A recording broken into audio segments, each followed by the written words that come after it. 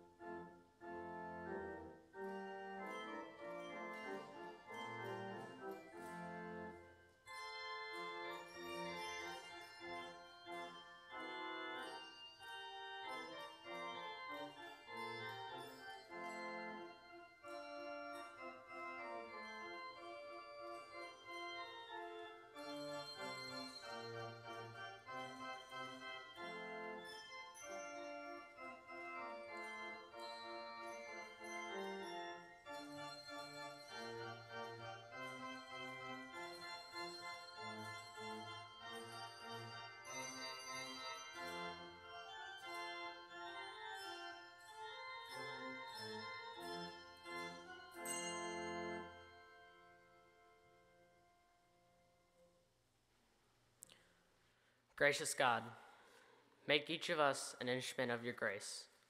Weave us into a community showing forth your power and tenderness. Bless us and our differences, and give us courage to stand together. We call on you today to gather us in your love.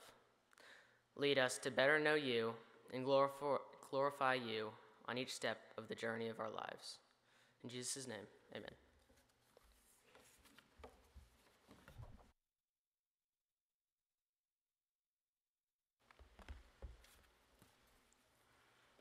Will you please stand with me while we sing Oh Happy Day on page 368?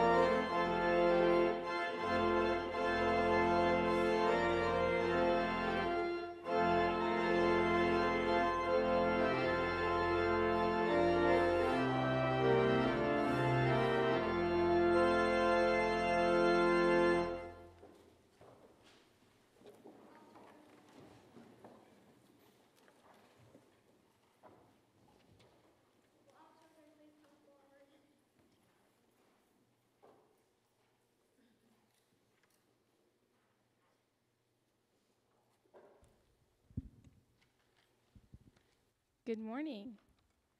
This year we chose the theme My Story because everyone has their own story and no one's story is alike. So today you'll learn a little more about what My Story means. This is the game of life.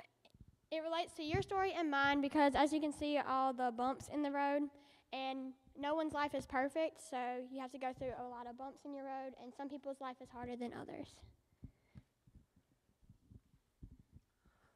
The cars in this game are the same as you. They all have different blocks in their way, and they have to work through in order to make it to the end of the game, which for us is heaven. The wheel in this game is the same as you taking a chance. You have to trust God to help you make the right choices. Just like the game has instructions, we can use the Bible to help us guide us through our lives. Now let us pray. Dear God, thank you for letting us all be here today. Thank you for allowing us, these wonderful kids, to be here with us as well. Bless us each of their stories, and may you give them guidance as they travel through life. We thank you for blessing us to be able to worship here. In your name we pray, amen. And also, Jesus wanted us to share our story and his with others. So you're going to take 2 pieces of candy, and you're going to keep one and give one to someone that you don't know.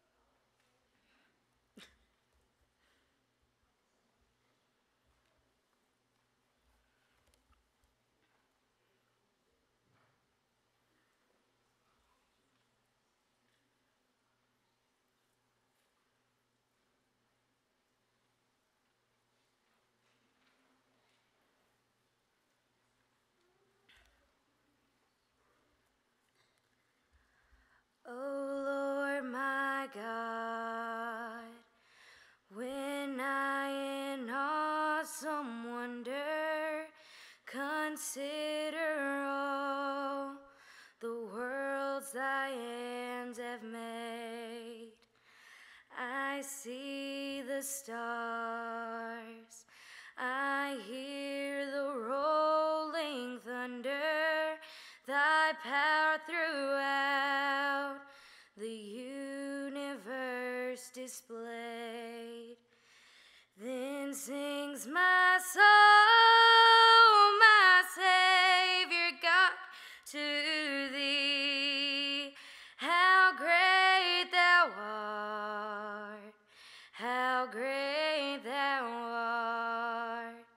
Then sings my soul, my Savior God, to thee. How great thou art, how great thou art. And when I think that God his Son not sparing sent him to die, I scarce can take it in, that on that cross, my burden gladly bearing, he bled and died to take away my sin. Then sings my soul, my Savior God, to thee. How great thou art, how great thou art. Then sings my soul, my Savior God, to thee. How great thou art, how great thou art. When Christ shall come with shout of acclamation and take me home, what joy shall fill my heart.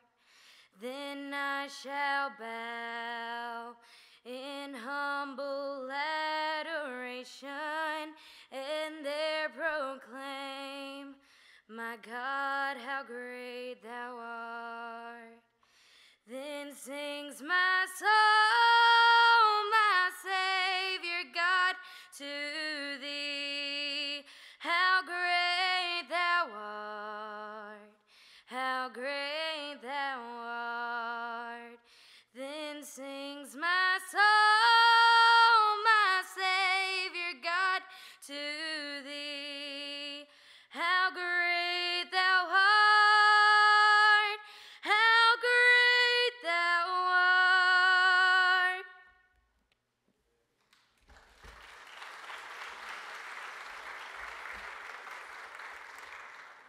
O give thanks unto the Lord, for he is good, for his mercy endureth forever. Let the redeemed of the Lord say so, whom he hath redeemed from the hand of the enemy, and gathered them out of the lands from the east and from the west, from the north and from the south. Let us pray. Dear God, we thank you for this opportunity to lead worship. We thank you for everyone who is here today to worship you. We know you are writing a story with everyone's lives. Please let our life stories be stories of grace, love, and forgiveness. Help us to overcome our struggles in a way that inspires others. Help us to share your story with others. Help us to become what you created us to be. In Jesus' name, amen.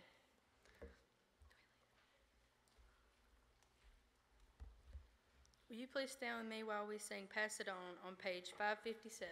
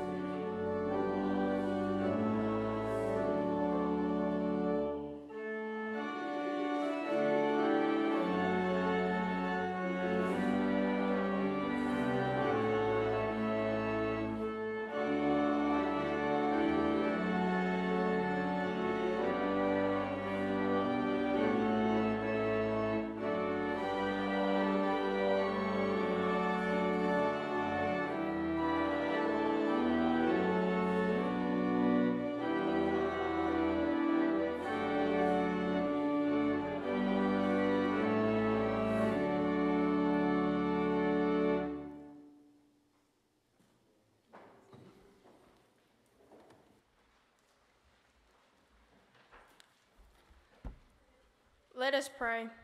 Lord, we thank you for your faithfulness. Thank you that we can always trust in you. You are an abundant God, and out of your great mercy, you have given us so much. We give you this offering today. With it, we worship you and give our whole selves to you. Please now take it and use it for your kingdom and your glory. Amen.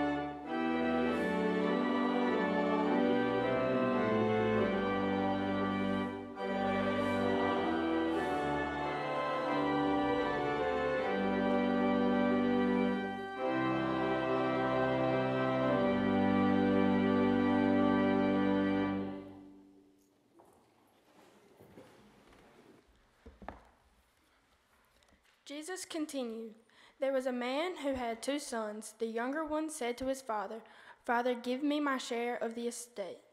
So he divided his property between them. Not long after that, the younger son got together all he had, set off for a distant country, and there squandered his wealth in wild living. After he had spent everything, there was a severe famine in that whole country, and he began to be in need. So he went and hired himself out to a citizen of that country, who sent him to his fields to feed pigs. He longed to fill his stomach with the pods that the pigs were eating, but no one gave him anything. When he came to his senses, he said, 'How many of my father's hired servants have food to spare, and I'm here starving to death?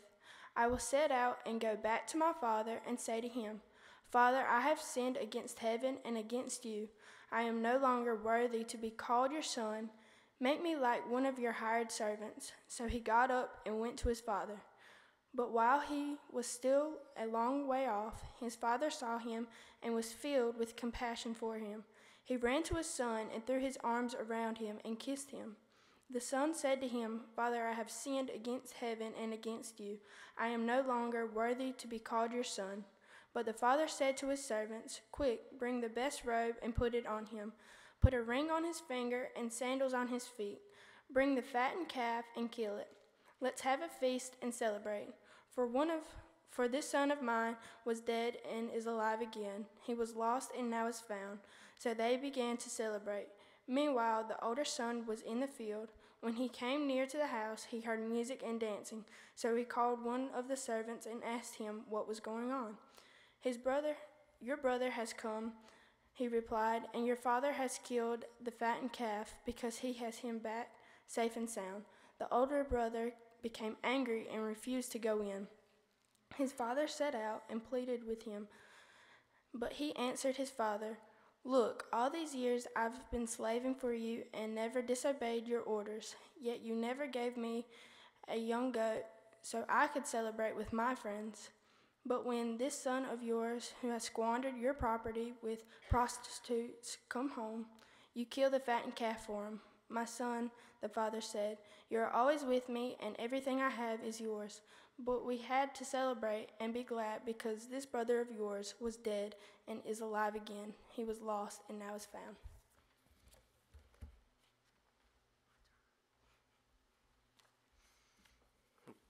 Hello, my name is Jace Ward. I'm the son of John and Megan Ward. Today I'll be talking about the parable of the lost son, but I'm going to put it in a way that we all wish we could relate to. Now say that your family owns a Fortune 500 company and you're the oldest child and you work really hard to make your father happy so he will leave you a large portion of the company. One day at a family dinner, your younger sibling says he wants his inheritance now because he wants to start up his own company. So your father sits there and thinks about it for a minute, and he eventually gives in and does it. So your younger brother goes off to exotic islands, acting like a big shot, buying houses everywhere and gambling millions at a time. And it's just making you jealous. But you realize that if you just be patient, one day you'll be able to do it yourself. The younger son never put the money down on his company that he plans on starting up. So one day, he's out at dinner, and his card gets declined. The son panics. He's never ran out of money before. So he tries to dine and dash, but the police catch him at the door. The news finally gets back to you and your father. You're over there laughing so hard you can't even breathe. But your father leaves work immediately and goes off to bail your brother out of jail. But not only does your father get him out of jail, but he also pays off all of his maxed out credit cards and buys him a new Bentley when they get home. The father also gave him a new job with an equal title as yours. Now, you're thinking your dad must have lost his mind, and you are as mad as you've ever been. You're wondering, why does my brother get to go off and waste millions of dollars and get arrested, then comes home and gets treated like it's Christmas, and there's nothing, and as if nothing ever happened? So you finally build up the courage to talk to your father about it, and your dad has this to say. Your brother may have made some bad decisions, but his heart is in the right place. He's home now, and has asked for forgiveness, and I have granted it to him. The moral of the story is that you cannot earn God's grace, love, and forgiveness. Jesus did that for us on the cross, and when we get that forgiveness, it comes with the full package of benefits that everyone else gets no matter when you ask for it. Everyone wanders off at one time or another in their life, and God is there to save them. Isn't it great to know that you are always a child of God, and He will be waiting for you to return with open arms when you find your way home? Thank you.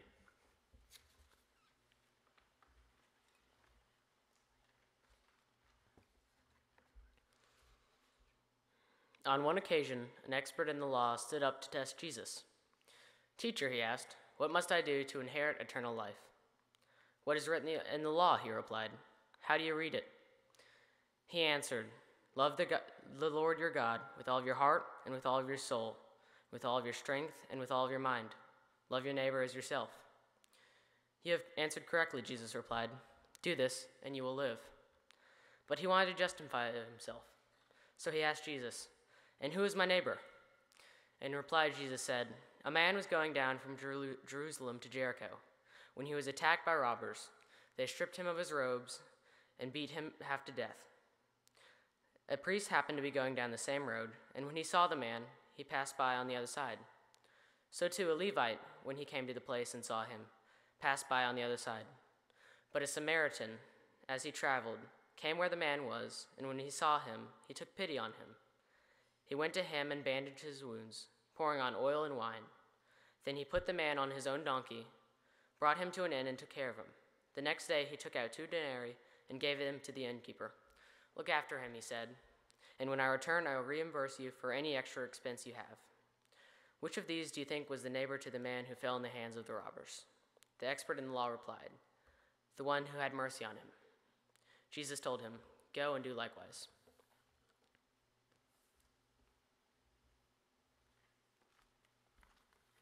Hello, my name is Raleigh Forrest, and I am the son of Tommy and Sheila Forrest. In today's society, there are many ways to achieve the title of Good Samaritan. The denotative definition of the term is someone who helps another at the cost of their own comfort. Anyone can do a good deed to a family or a friend or a family member, but can everyone help someone they are supposed to hate, like this one particular Good Samaritan? At this time, the last person a Jew would expect to help another Jew was a Samaritan. But this Samaritan had the choice, just like the previous Christians that just walked by. The Jew was badly beaten and in poor overall health, so the Samaritan could have easily overpowered the Jew and robbed him of the belongings he had left. The Samaritan also had the choice to help this poor man, regardless of his race or story, simply because it was the godly thing to do. I get to witness good acts every day. When I'm at school, I get to watch students help other students when they're in academic need and when they are getting bullied. I watch my father pick up the newspaper every morning for my elderly neighbor. I watch my mom take care of her 4 children with all of her heart and the household like it's her 5th child. I watch my brothers dedicate their time to teaching students at 2 local public schools, and I watch my sister love animals like they are herself. But unfortunately, there is evil in today's world too. Racism, sexism, and unfair judgment occur every day outside of the doors of the church. We as human beings decide to make decisions and assessments in everyday life to make our own selves more comfortable, almost completely disregarding others' comfort. But in our story, we have a choice. When we wake up in the morning, we can decide to be good. When we go throughout the day and interact with other people, we can decide to be good. And when we go to bed at night and pray to God, we can decide to be good. Jesus told the lawyer the story because Jesus wanted the lawyer and everyone else that might eventually hear this parable to remember that we have the choice to love and to help anyone that we can and aim to be more like the Good Samaritan.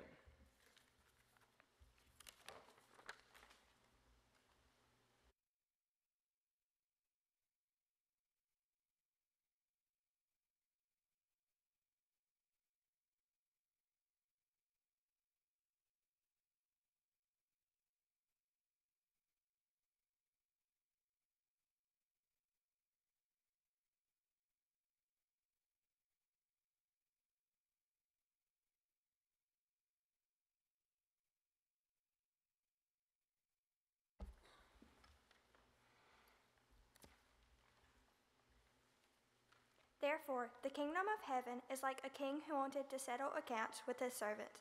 As he began the settlement, a man who owed him 10,000 talents was brought to him.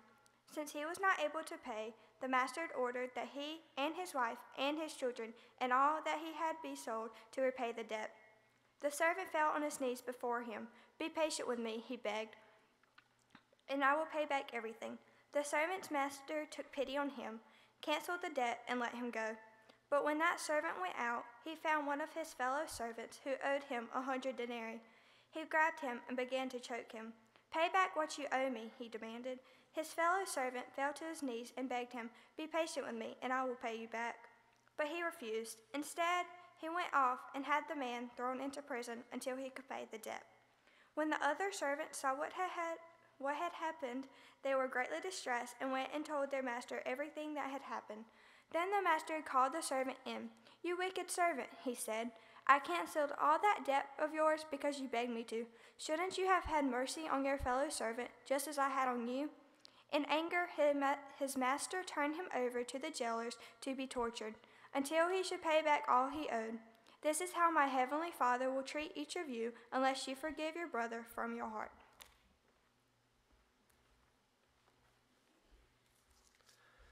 Good morning. I'm Austin Branch, son of Steve and Linda Branch. Jesus used parables like this one, the parable of the unforgiving servant, to teach us a life lesson, and this one teaches about forgiveness. We all have a great debt due to God that none of us can repay, yet Jesus paid that debt for us on the cross. So then, if we accept his forgiveness for us, how can we not forgive others when they sin against us? Their debt to us is much less than our debt to God. We have all sinned against each other at some point, so we will all need forgiveness. We must remember what Jesus did for us and forgive others, not just once, not just 7 times 70, but as many times as we need to, because God will forgive us no matter what we do. Another important point is that what happens when we do not forgive others. While we might not be literally thrown into prison for not forgiving someone, holding a grudge and retaliating against them will make you as guilty or even more guilty than the person who wronged you. Confucius once said, "If you seek revenge, you better dig 2 graves." Forgiveness relieves the forgiver of the burden of hate. And if you cannot forgive, how can you expect to be forgiven? So, as we go out the church today, will we forgive others? Will forgiveness be part of our story? Or will our story look more like the parable of the unforgiving servant?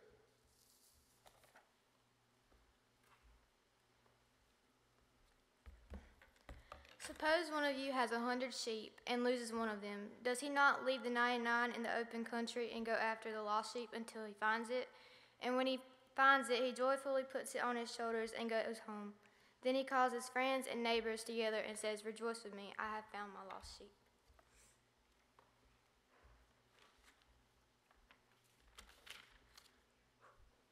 Good morning, everyone. I hope you're all doing well this morning. I'm Rachel Rokiasami. My parents are Winston and Penny Rokiasami. I'd like to start this sermon with a question. No one has to raise their hand or answer out loud, so just answer this question to yourself. Do you think you are an important person?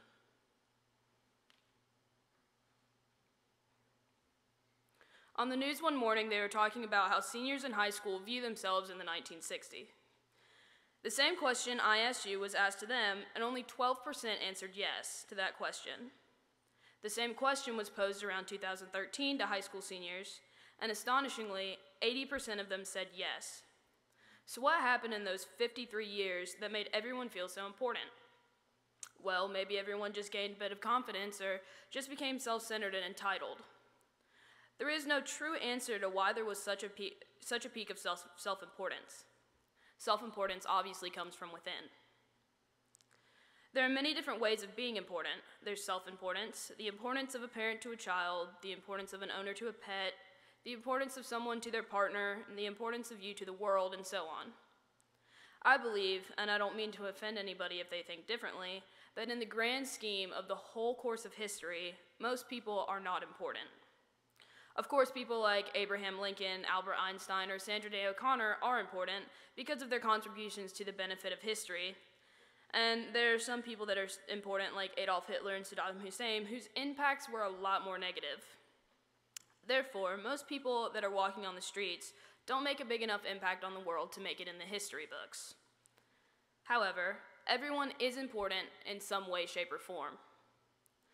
I read this quote from an anonymous author that said, "You are not here just to fill space or be a background character in someone else's movie. Consider this. Nothing would be the same if you did not exist. Every place you have ever been and everyone you have ever spoken to would be different without you. We are all connected and we are all affected by the decisions and even the existence of those around us." I've always found that quote to be pretty comforting in the sense that if I had changed one thing about my day, someone else's life could have ended up a lot different. So in the small picture, our time on earth is valuable to the extent of our loved ones and strangers around us whose days we may have made. Also, you're important to yourself because without you, your body probably wouldn't be able to exist. Without you feeding yourself, exercise and learning, and other growth-related activities, your body couldn't flourish and survive. With all this in mind, you are not more important to anyone than God. On any given day, at any given second, no matter how worthless you may feel, your life will always be important to God. Maybe that's why he has us live forever, huh? The best part about this parable is that the shepherd, God, rejoices when he gets his sheep back, us.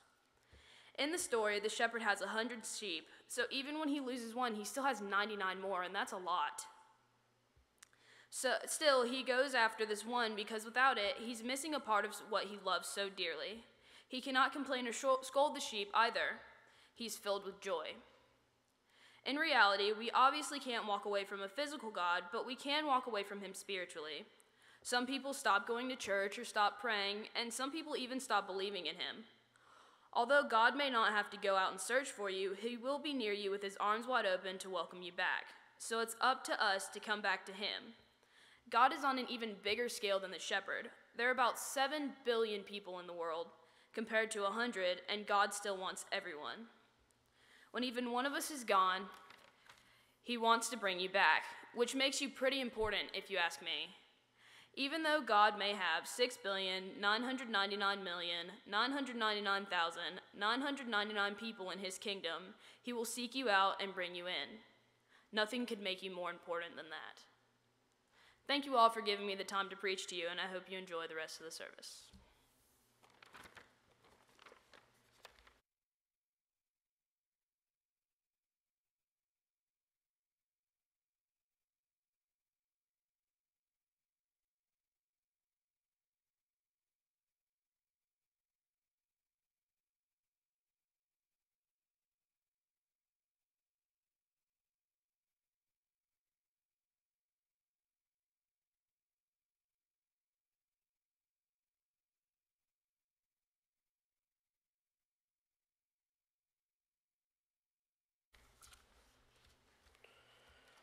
For the kingdom of heaven is like a landowner who went out early in the morning to hire workers for his vineyard.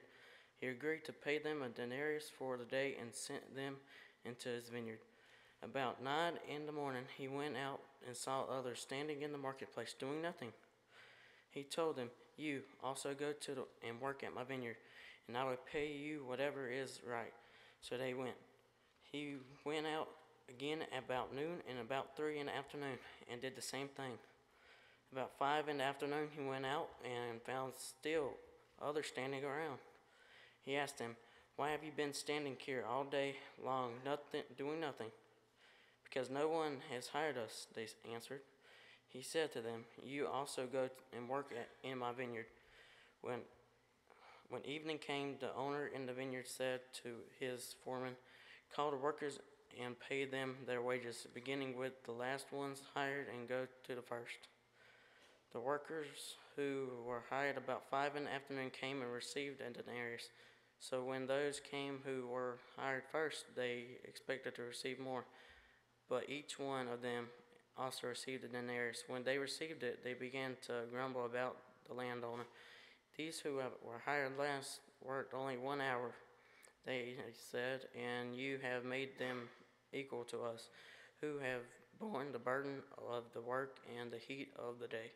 But he answered one of them, "I am not being unfair to you, friend. Didn't you agree to work for a denarius? Take your pay and go. I want to give one who has hired last and the same as I gave you. Don't I have the right to do what I want and with my own money? Or as you envious became, I am generous. So the last is first and the first is last."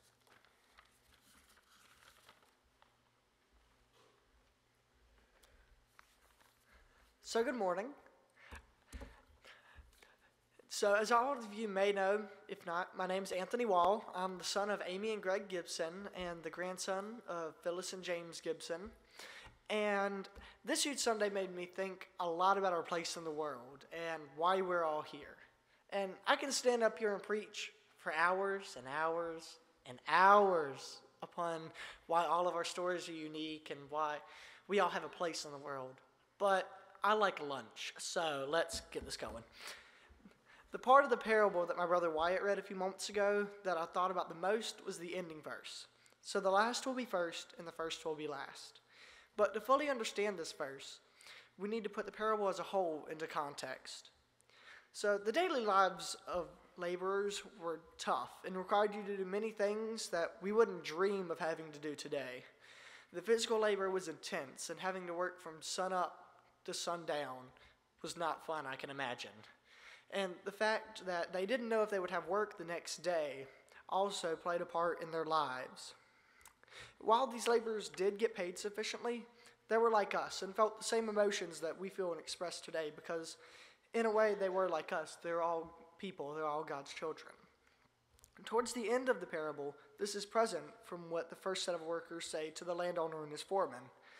"These who were hired last worked only 1 hour," they said, "and you have made them equal to us, who have borne the burden of the work and the heat of the day." The workers were envious of the ones that were hired last in the late afternoon, and they felt as though they'd been robbed of all the work they'd done. But don't we all feel robbed every now and again? We make an investment in something a day too late, and we're not able to reap the rewards as others may be able to. And that triggers a different kind of feeling, one that you get when you're robbed of something you've worked hard at, such as a group project that you did all the work in at school or at work or in other places. And that's called jealousy. And that's one overwhelming emotion that the workers are feeling when they're paid the same wages than the workers that worked an hour's worth of work receive. And we all get jealous from time to time. I'm guilty of it. You're guilty of it. I'm sure we may have saints. It's okay. We all get jealous.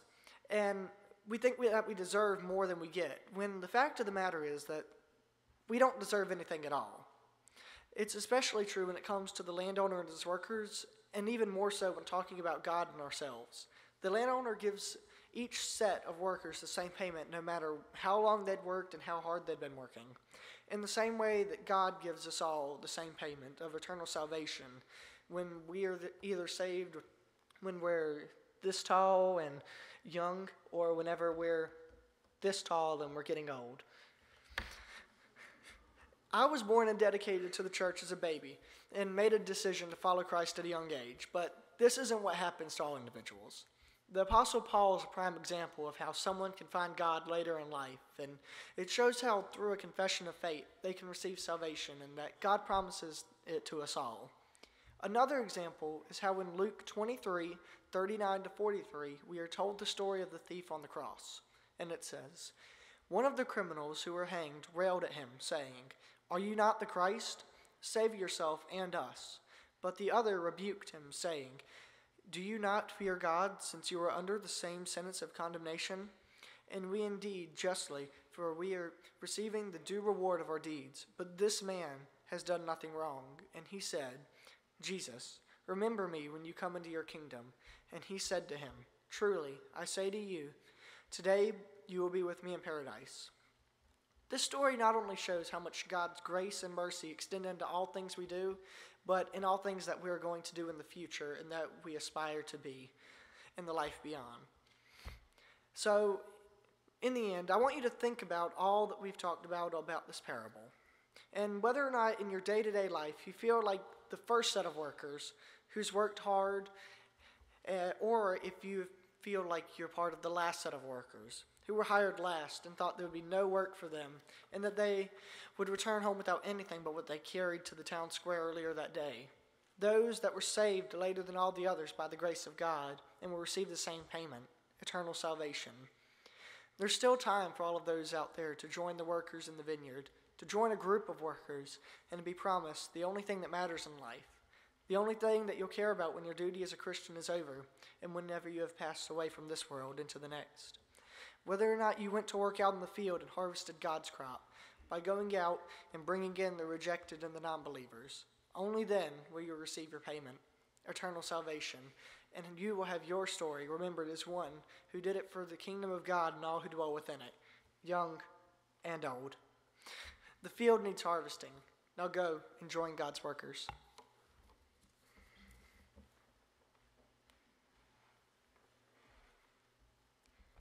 Why do you call me Lord, Lord, and do not do what I say? As for everyone who comes to me and hears my words and puts them into practice, I will show you what they are like. They are like a man building a house who dug deep down and laid the foundation on rock. When a flood came, the torrent struck the house but could not shake it because it was well built. But the one who hears my words and does not put them into practice is like the man who built the house on a ground without a foundation. The moment the torrent struck that house, it collapsed and its destruction was complete.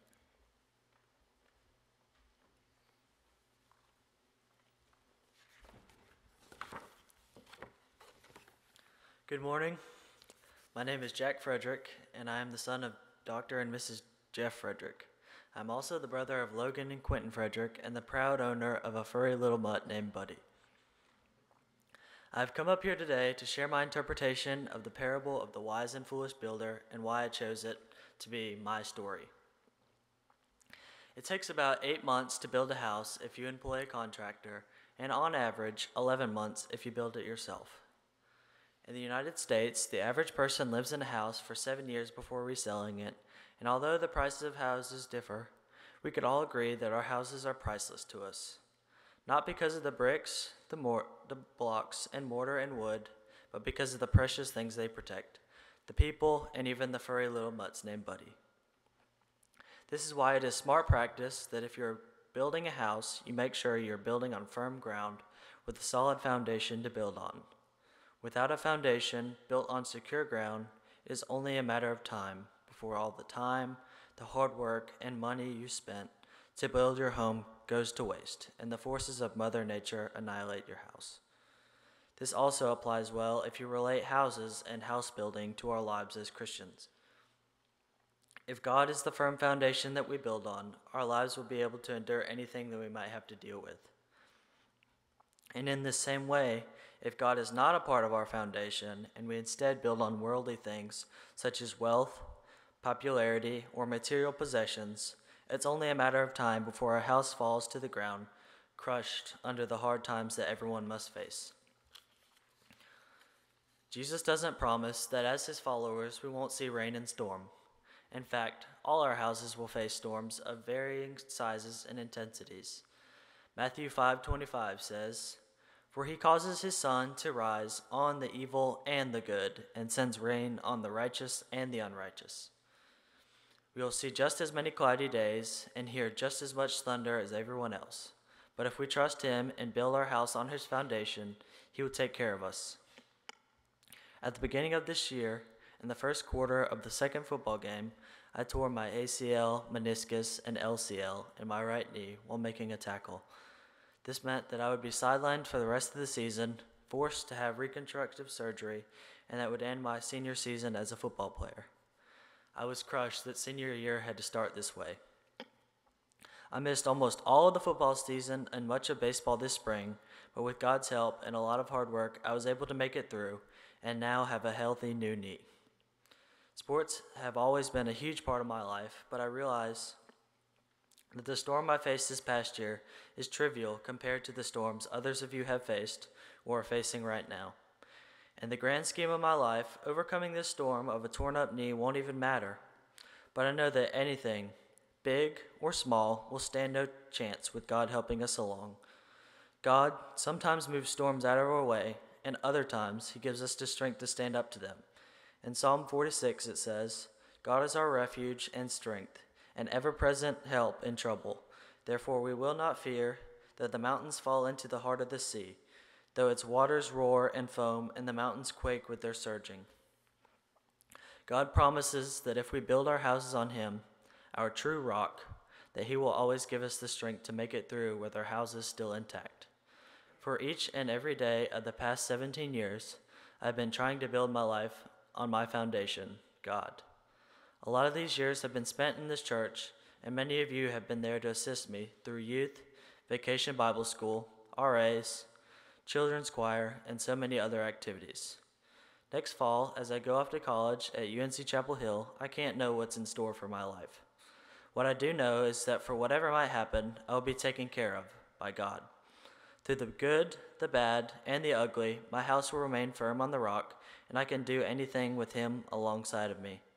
So this morning, please allow me to ask, what is your life built on?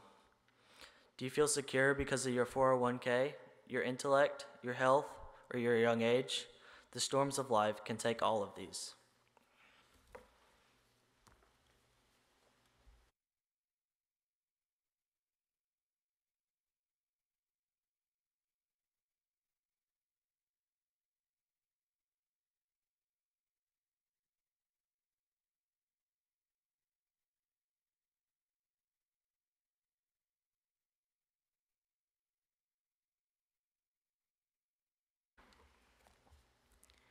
Again he said, "What shall we say the kingdom of God is like?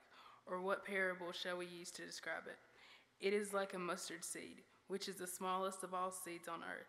Yet when planted, it grows and becomes the largest of all the garden plants, with such big branches and that the birds can perch in its shade."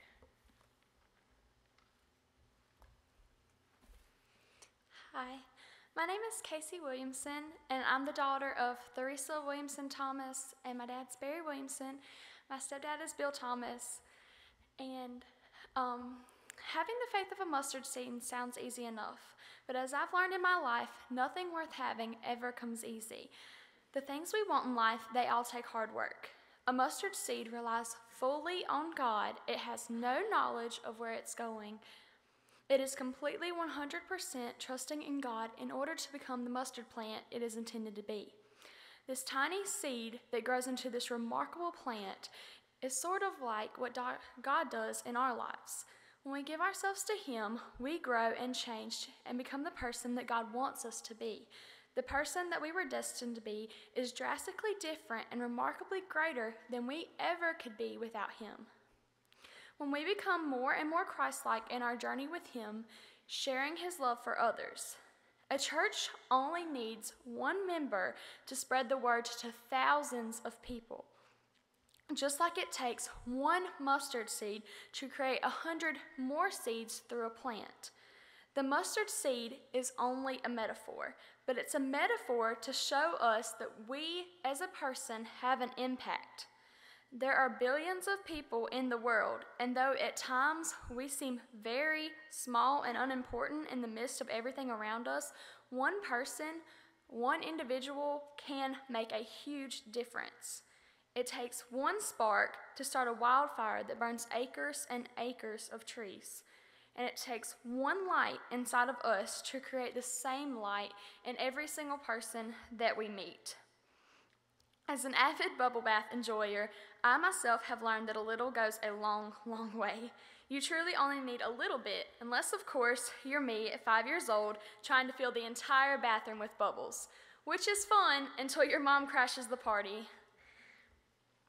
Just like with bubbles, we only need the tiniest bit of faith in Jesus to show Him, for Him to show us what He is truly capable of with our faith and with our lives.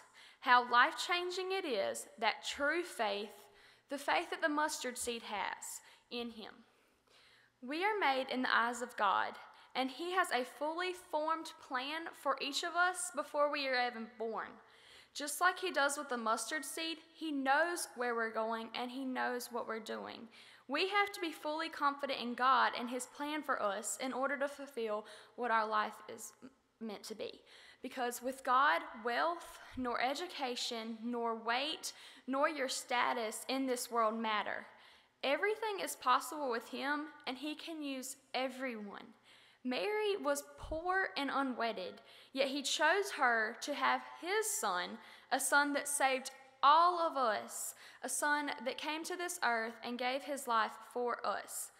God makes disciples out of anyone who is willing to be one. He takes the seed and He makes the plant. Our story begins when we let God take over, and it's an amazing story that He has planned out for us, as long as we have the faith of a mustard seed.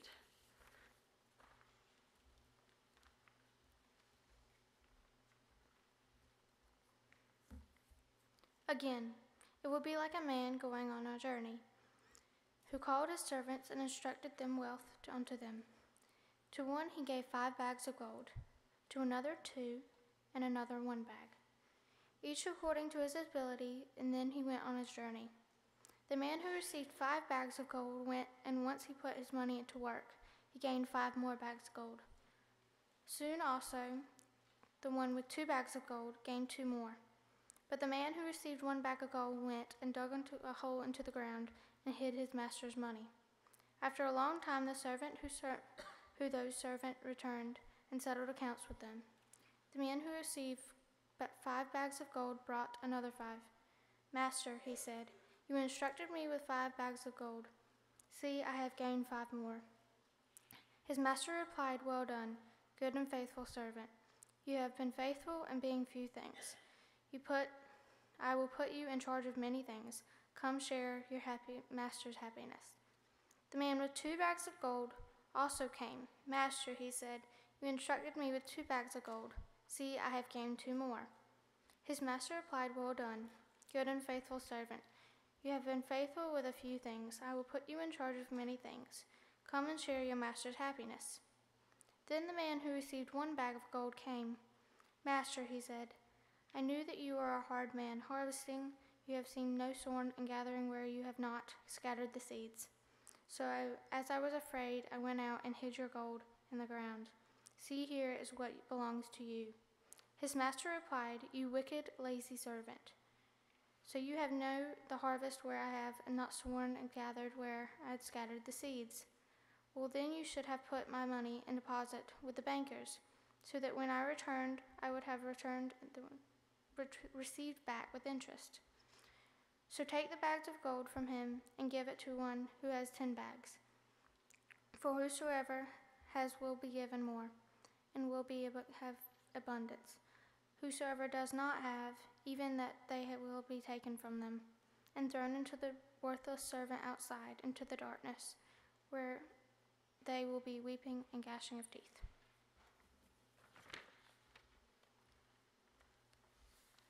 Good morning. My name is Megan Elks. My parents are David and Sandra Elks, and my story is the parable of the talents. First off, what exactly is a talent? The monetary perspective of a talent regards it as a piece of gold with an assumed weight between 75 and 100 pounds. When you construct the math converting troy ounces to pounds, then multiply the average weight of a talent by the number of talents given to each worker, the master essentially gives the first, second, and third servants $3 million, $1 million, and $600,000 respectively. But any way you calculate it, it's a lot of money. Why not average the talents available and gift each servant with an equal amount? When you step back from the mathematics, verse 21 remains, reading, His master said to him, Well done, good and faithful servant. You have been faithful over a little, and I will give you much. Enter into the joy of your master. The emphasis in the parable is not on the number of talents given. The number of talents given is but a minor detail used as an identifier for the nameless servants. This verse, however, is written multiple times, appearing again in verse 23, disregarding the talents, but offering a thank you and I am pleased from the master.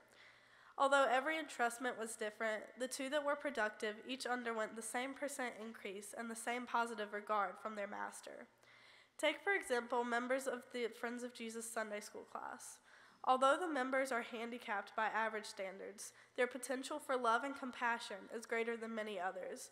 God is not enacting a punishment by giving what we perceive as less, but differentiating various possibilities to let talent shine through. Then there's the problem child, also known as the servant who accepted a gift with no additional return. Imagine you gave me a potted seed. I could keep it safe, confirm no harm comes to it, and examine it every day. But when you return a month later to find it in the same state, you probably would be displeased. You might not exclaim, "You wicked and slothful servant," like the master in the parable. But if I said, "I was scared to mess it up," or "I'm returning it in its original condition," you couldn't validate either excuse. So when the last servant returns his single talent with these justifications, the master is obviously upset. However, the master's grievance was not that there was no interest rate, but rather there was no effort. So how are the talents relevant to our lives? Well, like many parables, there are multiple interpretations. The first is from the monetary stance, claiming those who risk their money given from God will see their donations flourish in and outside of the church. Our wallets get a bit frightful in our back pockets once we hear the sermon, usually conveniently placed at the close of the church year. Taking the thing that, when given enough of, provides us endless concrete material possessions, investing into what we may be unsure of ensues worry for everyone. Some even believe the servant gifted one talent withheld to avoid corruption, but we can see his failure to risk his gift was wrong. The doubling results are what inspire us to push forward with new ideas to spread our faith, even in times of uncertainty.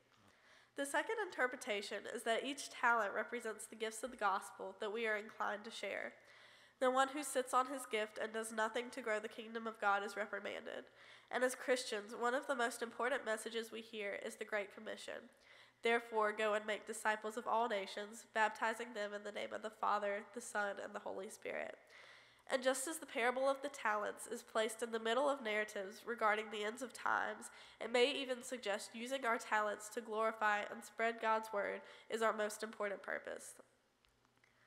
The gift of Christ is not ours to withhold to ourselves. We do not decide who is worthy. We are responsible for sharing it with anyone who will listen. The last is the English interpretation of the word talent, which derived from this parable, what we excel at doing, what we love doing. We as a church form together with our strengths to build the body of Christ. More importantly, we must acknowledge that we were not all given the same talents. While public speaking and musical abilities are often perceived as the definition of talent within a church, there are many who can be just as influential in other ways. Whether it's bringing the mystery casserole to the potluck lunch, welcoming the frightened couple in the back pew, or having the capacity to lead the carpool for Sunday school, everyone has at least one skill. God has blessed us all. I challenge you to discover your talent and act upon it and build upon it to serve the kingdom of God. Let us pray. Lord, thank you for giving us stories. Thank you for welcoming us home no matter what the circumstance, showing us kindness in unexpected places, and for giving us even when we haven't earned it, for rescuing us when we wander away, loving us all equally, and being our firm foundation. And thank you for providing us the opportunity and skills to grow. We pray that we find the strength to share not only our stories, but yours. Amen.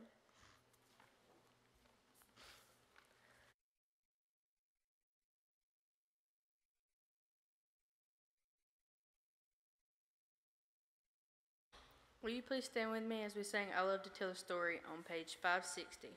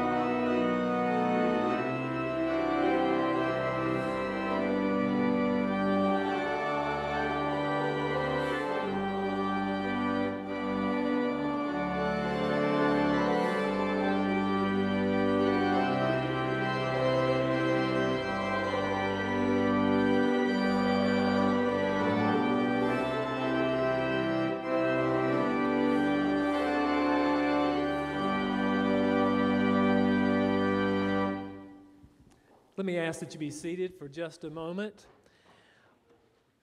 I think the word of the day not only is story, but the word for us as the family of faith of these young people is pride.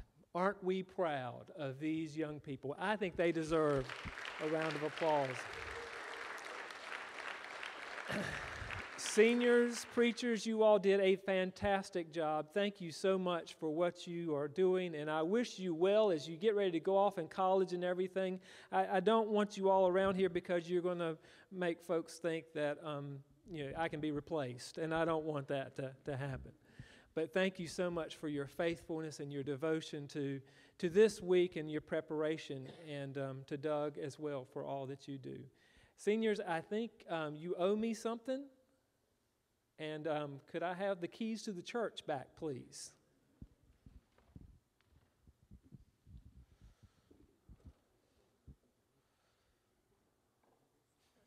It's coming? Okay. You haven't lost the keys to the church, have you?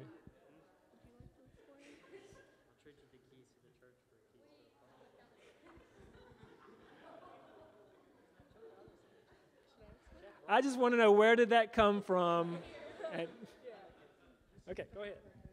Okay, so after many youth lock-ins and many sardines, we finally found the door that the key goes to.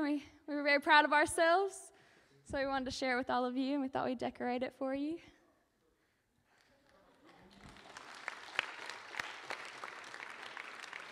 That is great. They got you this time, I think, didn't they? Yeah. Doug, would you recognize all the officers? Y'all never cease to amaze. I did not see this coming at all. Usually I overhear something, but not this year. Would all of the Youth Week officers that have been involved in either service please come forward? Stand kind of sort of in the background of the seniors.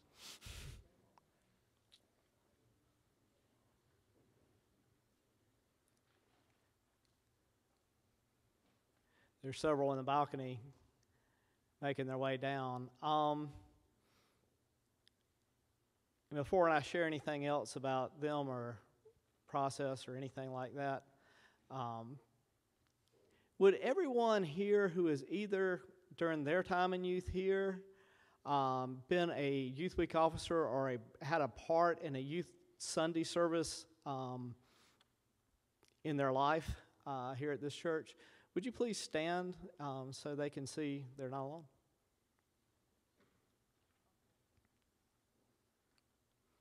Thank you. Varying ages. So it's a long-time tradition. The youth standing before you here have met since late February, planned scripture, the theme, the stories. The seniors chose to preach on parables because Jesus taught in stories. And just really grateful for everything they've done. Now, I'm going to call on Bill Davis to do the benediction. And after Bill finishes with the benediction, please remain seated, and Megan Elks is going to give us our postlude. May the Lord make your love increase and overflow for each other, and for everyone else, just as ours does for you. May He strengthen your hearts so that you will be blameless and holy in the presence of our God and Father when our Lord Jesus comes with all His holy ones.